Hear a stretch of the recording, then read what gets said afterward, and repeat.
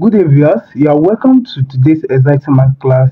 You are to look for the area and the radius rather of the circle after an isosceles triangle was inscribed in it. So now, don't forget from the center to the circumference here, this is going to be the radius of the circle. Also here, so we are labeling the radius as R. So let's draw a straight line here and label this as X. When you divide 10, don't forget here is going to be 5 centimeter, and also here also is going to give us 5 centimeter. Now let's look for, let me label this as A, B, C, D. So let's look for BC using Pythagoras rule, and we know that Pythagoras rule says hypotenuse square is equal to opposite square plus adjacent squared, whereby we have 13 squared is equal to opposite. Our opposite is R plus X all squared is equals to plus our adjacent, which is 5 squared. Here we are going to have 169 minus 25 is equal to, don't forget, R plus X is the same thing as BC, line BC.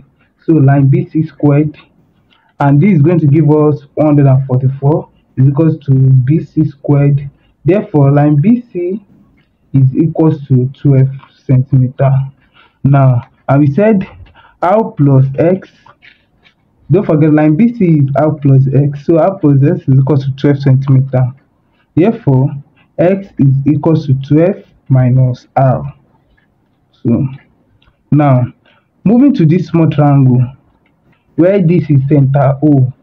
So from the small triangle, using Pythagoras rule, we are going to have R squared is equals to 5 squared plus S squared. Now we know that X is equals to 12 minus R, all this to the power of 2. So we have R squared is equals to 25. Here we are going to have 12 raised to the power of 2, which is 144, minus R raised to the power of 2, which is going to give us plus R squared, and we are going to have 2 multiplied by 12 times R, which is going to give us minus 24R. Now collect like terms.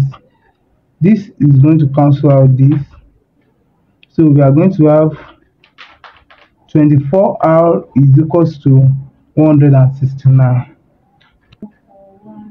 So we are going to have R is equals to 169 divided by 24, which is equals to 7 number 1 over 24, and this is approximately 7.0416 centimeter. Guys, please don't forget to like, share and subscribe.